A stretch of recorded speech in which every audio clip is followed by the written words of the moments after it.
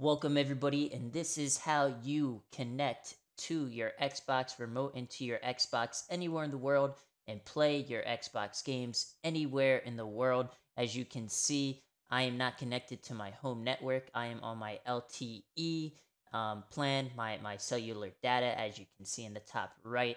And you can see with using the Xbox streaming app, remote play, continue. Of course, I connected my controller as Bluetooth on my phone, and you can see here that I am connected. I am connected without being on my home network, so I am bending the rules a bit. How you do this is by port forwarding. I have an Orbi Netgear router, so you'll want to go to orbylogin.net, I believe. I'll show you step by step how I do it with my Orbi, but it is the same concept. So you want to go to orbylogin.net or wherever you manage your internet settings, your router settings. So if you click on attached devices, you'll see all your devices and it'll show the IP address. You'll see your Xbox IP there. Or you can go right to the port forwarding by going to advanced setup, port forwarding, and triggering, and then click on add custom service. And that is where you get to here.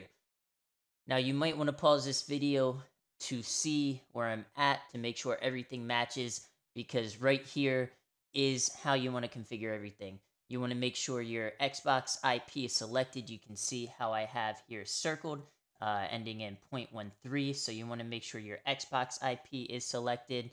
You want to make sure the port is 3074, and you'll want to make sure it's TCP/UWP and hit apply, and then you will be good to go.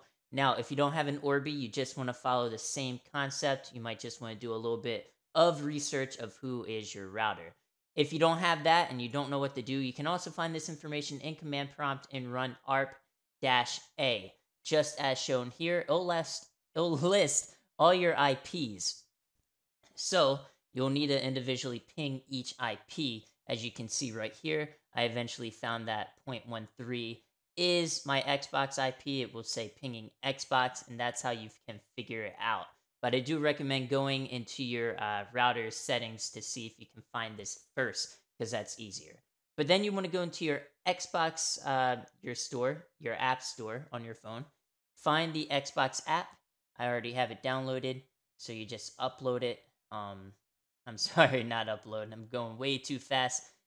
You open it, and that's pretty much all there is to it. And just like I showed you in the beginning of the video, you you just add your Xbox. I already have it added, and you can just click on remote play on this device, and things should work flawlessly. You can add your Xbox controller. You do need to do that. You can add it as a Bluetooth device, and you'll be good to go. Now, if you want to fast forward to see gameplay, it's like the last 30 seconds of this video, so feel free if you wish. And I do apologize about having this video kind of upside down, turned over to the side a bit. I just wanted to show you everything working and just how everything works in a raw video. So I appreciate everyone's understanding on that. So I will show you gameplay in a bit. I am going to launch NBA 2K22, and as we can see, it is launching. I do have my controller connected. Just ignore this error. It's because I didn't quit out of the game before disconnecting my controller. But other than that, please comment and let me know if you have any questions or concerns. Please check the description also, because I also plan to update the description and be more specific with other router settings. So if you don't see your router listed in the description for direct instructions about that, please comment in the comments and I will try my best to be of assistance. But this is gameplay. You'll see here, I will just launch freestyle mode.